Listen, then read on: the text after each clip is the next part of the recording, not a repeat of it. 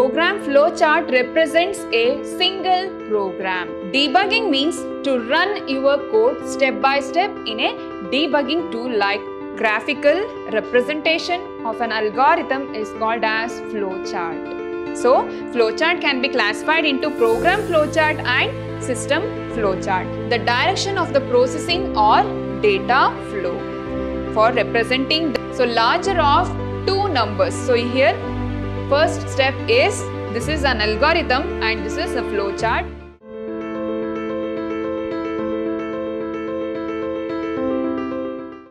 Hello everyone, I am Shweta, Computer Science Faculty, Vidhyaashram College, Mysuru. In my last session, I have discussed about algorithm and examples of algorithm. So what do you mean by an algorithm? Algorithm is a step-by-step procedure to solve a particular problem. So you have to use some steps for executing the problems.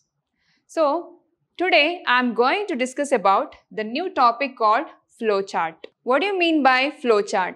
The algorithm and flowchart are two types of tools to explain the process of a program. Right? So, algorithm is a step-by-step procedure to solve a particular problem.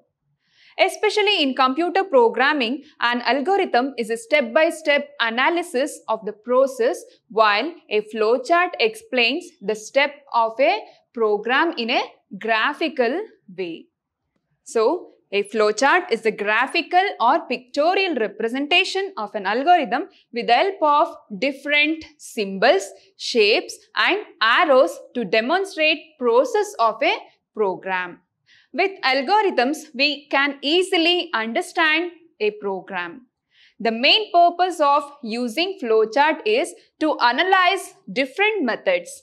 Several standard symbols are applied in a flowchart. Clear? So, flowchart means is a pictorial representation of an algorithm. So, flowchart can be classified into program flowchart and system flowchart. So, what is program flowchart? Program flowchart present a diagrammatic representation of a sequence of instructions for solving a problem. So, program flowchart represents a single program. Program flowchart represents a single program and system flowchart indicate the flow of data throughout a data processing system. So, system flowchart represents an entire system. Program flowchart represents a single program and system flowchart represents an entire system. So, this is the difference between program flowchart and system flowchart. So next we have very important question, importance of flowchart. So first one, communication. Flowchart are better way of communication of the logic of a program. With the help of flowchart, so easily we can understand the logic of a program. And effective analysis. So effective analysis specifically shows what type of action each step in a process requires. So first one, communication and effective analysis. Next one, proper documentation. Program flowcharts serve as a good program documentation which is needed for various programs. So in proper documentation, digital flowcharts serve as a good paperless documentation which is needed for various purposes and making things more efficient. Clear? So, proper documentation, communication and effective analysis. These are the importance of flowchart. And efficient coding. Flowchart use simple geometric shapes to depict process and arrows to show relationships and process data flow. Clear? So, is a efficient coding technique. The flowchart acts as a guide or blueprint during the system analysis and program development phase. So, during the system analysis and program development phase, using this flowchart, so easily we can recognize the code of the program. So, next importance is proper debugging. Debugging means to run your code step by step in a debugging tool like Visual Studio to find the exact point where you made a programming mistake. So, you then understand what corrections you need to make in your code. And debugging tools often allow you to make temporary changes. You can continue running the program. So, debugging means you can identify the errors in proper debugging process. So, last one is efficient program maintenance. The maintenance of a program becomes easy with help of flowcharts. So, maintenance is very easy with the help of this flowcharts. So, what are the importance of flowcharts? So, first one, communication, effective analysis, proper documentation and efficient coding, proper debugging and efficient program and maintenance. Very important concept. And next concept is symbols used in flowcharts. So, what are the symbols we can use while designing the flowcharts? So, first symbol is oval. Terminal means if you want to start a program or end of the program, so you can use this oval. Start or end. This is a symbol for starting of the program. So, next is parallelogram for representing the input or output data. For representing the input or output data or information, we can use this parallelogram symbol. Clear? So, first we have start, that is oval shape, start or end of the program, and for input and output data, we can use this parallelogram symbol. So, next important is processing. This is a symbol for representing the process of the program. This symbol indicates process like mathematical operation. So, if you want to assign any mathematical logic or mathematical operation, you can use this symbol, rectangle. And next one we have preparation or looping. So, what is this looping? Looping means cycle, right? So, here an instruction or group of instructions which changes the programs. So, here this symbol preparation represents an instruction or group of instruction which changes the program.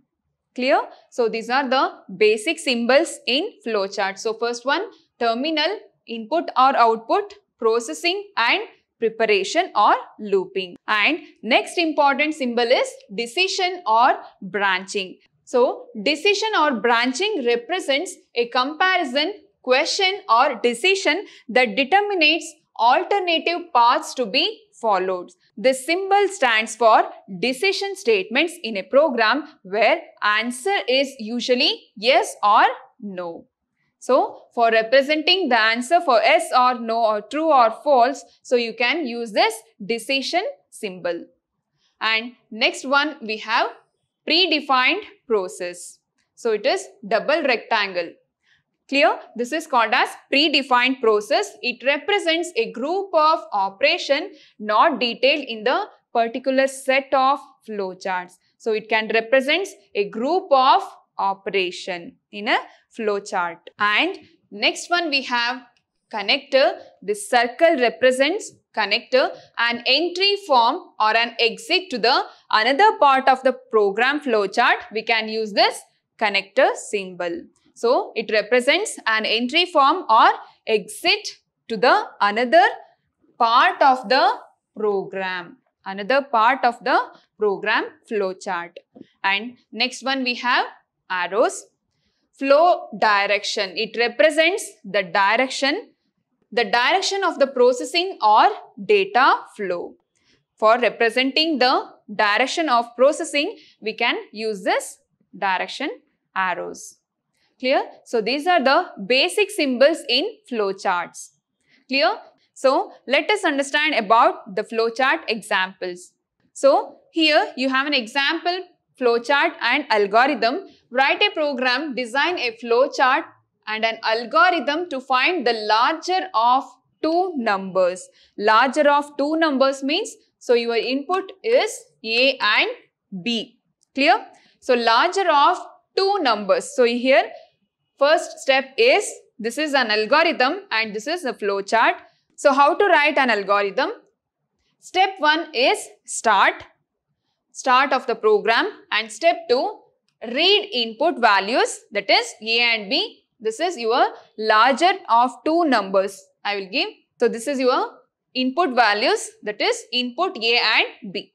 So next step, if A is greater than B. Example, A is equal to 3, B is equal to 2. If A is greater than B, so A means it is 3 is greater than 2. So it is A is greater than B. Then output is A. So large is equal to A. Or else output is B. Clear? If A is greater than B means if A value is greater than B value, then large is equal to A. Or else output is B. And end of the loop, and step 4 is stop. Exit of this program. And step 4 is end of the program. So here you need to read the input values first and the logic of the program. If A is greater than, and step 3 is logic of the program. If A is greater than B, then output is A, or else output is B. End of the program, that is stop. So this is an algorithm for larger of two numbers. So how to write the flowchart for this algorithm? So here, start of the program, you can represent inside a oval shape, and this is input values A and B. So here, decision or branching. So inside this decision, you can write the logic is A is greater than B. If it is true, output is A. Print output A. If it is false, print output B. So here I have written the logic. If A is greater than B, then true. If it is true means output is printing, it is A. If it is false, the output is B. Then end of the program. So you have to mention the flow of data. Don't forget to mention the flow of data. So this is one simple flow chart. So largest of two number. This is an algorithm and this is one example for flow chart. And next we have write a program, design a flow chart and an algorithm to find the given number is odd or even. So how to find the given number is odd or even? So this is an algorithm. So first step is start and input number. Step 2 is number. Step 3, the logic is if number divided by 2 is not equal to 0. If the remainder is not and 0, then output is odd. If the number is divided by 2. If the number is divided by 2 means example 4, 6, 8. So we can divide it by 2. The remainder is 0, right? So this is called as even number. Or if the number is divided by 2, the remainder is 0 means the number is even. Or else number is divided by 2 is not equal to 0 means then output is odd. Or else output is even. This is the logic of this program. If the number is divided by 2 and the remainder will be 0 means it is even number, or else it is output is even. And end of the loop, and step 4 is stop. So how to write the flowchart for this? First step is start in oval and input is number. So in branching or decision, we can write the logic of this program. Number is divided by 2 is not equal to 0 means if it is true, statement is true means output is odd. Or else if it is false, the output is even. And end of the program. So you have to mention the direction of the flow of data. So this is an example for algorithm and flowchart. So flowchart and algorithm means is a step-by-step procedure to solve a given problem, and flowchart means is a pictorial representation of an algorithm. So by looking at this algorithm, so easily you can design the flowchart. Clear? It is very simple to design an algorithm and flowchart. And next we have advantages of flowchart. So flowchart provide an excellent means of communication which is very easy to understand. This is one important advantages of flowchart, and it has got a definite procedure which shows all the major parts of a program. It is easy to convert into a program. After designing the flowchart, it is very easy to convert it into a program. And it is independent of programming language. So it is not dependent, it is independent of programming language. It is easy to debug as every step has got its own logical sequence. So in flowchart, we can easily identify the debug error of the program. So these are the importance of flowcharts. And what are the disadvantages of flowcharts? It is time consuming and it requires the uses of a number of symbols which are to be properly represented. So in algorithm, so easily we can write the step 1, step 2, step 3, etc. But in flowchart, we have to use the symbols and flow of data, and many symbols we have to use properly. So it is a time consuming and requires the uses of a number of symbols. So the complex logic is difficult to represent in a flowchart. So this is a main disadvantages of flowchart. So complex calculation is very difficult. Complex logic is very difficult in flowchart.